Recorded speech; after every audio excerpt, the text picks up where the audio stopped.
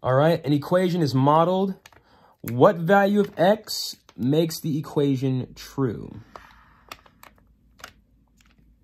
What value of x makes the equation true?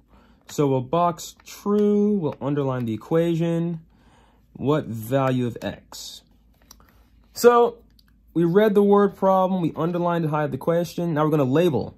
So this equation is going to be x plus 6 is equal to 3. All right? I'm going to write this out to the side so it's a little bit clearer.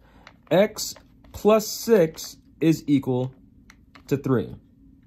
Now, the first step in this equation, I'm going to subtract 6 from both sides because I'm trying to get the x by itself. All right? The 6's cancel out, and I'm left with x is equal to -3. All right? And that's it. That's our answer, x equal to -3. The answer is B. Now, I'm going to double check this.